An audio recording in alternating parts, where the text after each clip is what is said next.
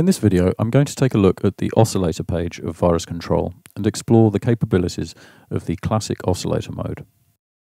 Classic is the name we have given to the oscillators which were used in the Virus A, B and C series to distinguish them from the additional models which have been added to the TI series. And I think it's fair to say that their flexibility and character have played a major part in the success of the virus. Now there's a fair amount to talk about with these oscillators, so I'm going to present them in two parts, and in part one I'll be focusing only on oscillator 1. So firstly, I'm just going to set oscillator balance all the way to the left. So for now we'll only be able to hear oscillator 1. Now in classic mode, the main central controller here is used to control the shape of the waveform. It defaults to the 12 o'clock position as it is now, and the oscillator will generate a pure sawtooth wave like this. If I turn it fully clockwise, it'll generate a square or pulse wave. And any values between these points will generate a mixture of saw and pulse.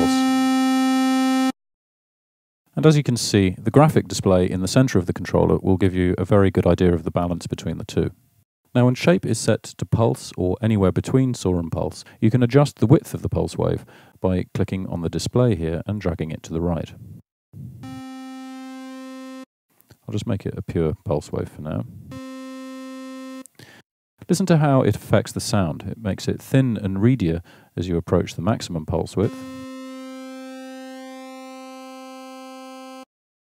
And at maximum the sound will disappear altogether. So there are a wide variety of timbres you can achieve with this, but also something really interesting happens when you use an LFO to continuously modulate the pulse width. Let's just head over to the LFO page for a sec. And here we can use LFO 1's pre-assigned pulse width modulation controller to do this for us. Now I've increased the amount of pulse width modulation there, but the rate of the LFO is a little slow. I'm just going to turn it up a bit faster. And what we have here is in fact the equivalent of two detuned saw waves, but coming from a single oscillator. So you can use this technique to achieve a nice warm sound that uses very little resources and is therefore capable of very high polyphony.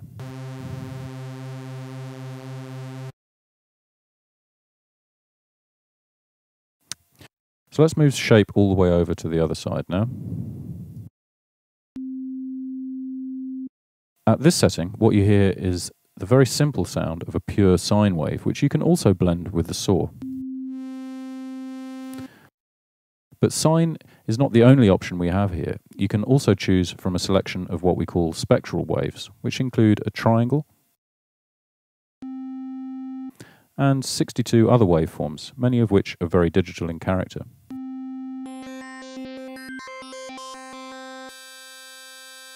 You can also choose from the list by clicking on the little arrow.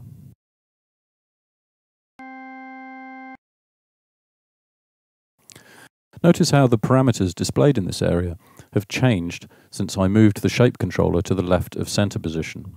So to edit the pulse width again, you first must make sure that shape is somewhere to the right of center position. We also have 4 additional controllers. Semitone adjusts the basic pitch of the oscillator in semitone steps. So to adjust it by an octave, you want to transpose it by 12.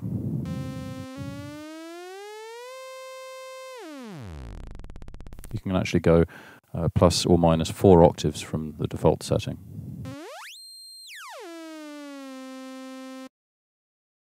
The controller here allows you to use velocity, which is how hard you hit the keys, to control the waveform shape. So if shape is set all the way to the left, I'll want to set velocity to oscillator 1 shape to the right. And now as I hit the keys harder and harder, you can hear the sound change from the spectral wave all the way through the saw and to that nice warm pulse width modulation sound we made earlier.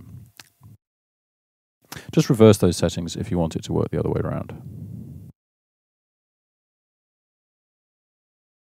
Key follow allows you to change the way the pitch of the oscillator follows the keys as you play up and down the keyboard. At the default setting of +32, it'll behave as you expect, and more often than not, you'll want to leave this well alone. However, it can be useful to set it to 0, which is in the center here, if you want the sound to be the same right across the keyboard, which often makes sense with percussion sounds, for example. Any other values are only really useful if you want to create sounds which don't behave in a conventional fashion. With this controller here, you can select the sub-oscillator waveform shape. The sub-oscillator generates a waveform that is exactly 1 octave below the main waveform being generated by oscillator 1. And to hear it, you need to turn up its dedicated volume controller, which is here in the mixer section.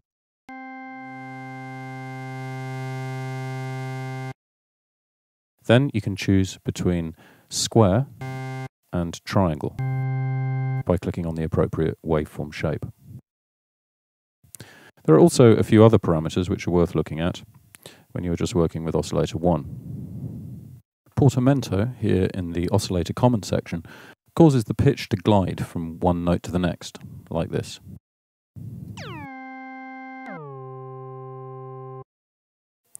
Which can be particularly effective in monophonic mode, which you can select in the common page here under key mode. All the mono modes mean that you can only play one note at a time.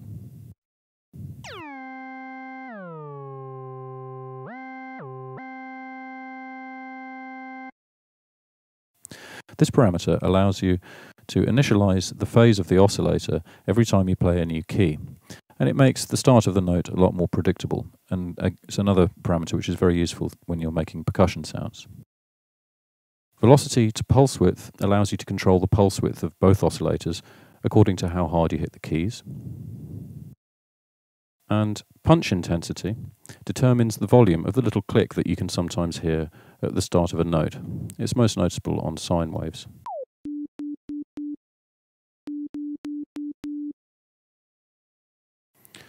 If you want to add some white noise to your sound, you can do so by turning up the volume of the noise generator here. And once you have activated it like this, then you can adjust the tone of the noise with the noise color parameter here.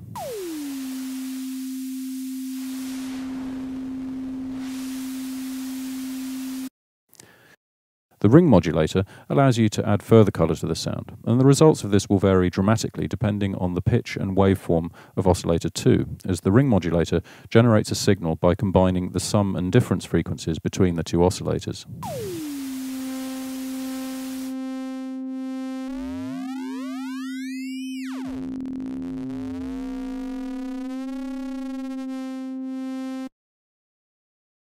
Finally, the oscillator volume slider controls the overall level of the combined output of the oscillators, with maximum volume being at center position.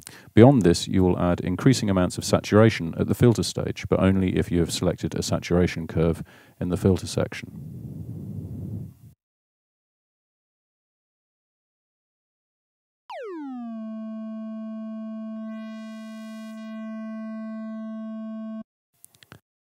Note that oscillator volume will have no effect on the levels of noise or ring mod, as their volume controls behave independently. In the next part of this tutorial, I'll be explaining the special functions of oscillator 2 and 3, including sync and frequency modulation.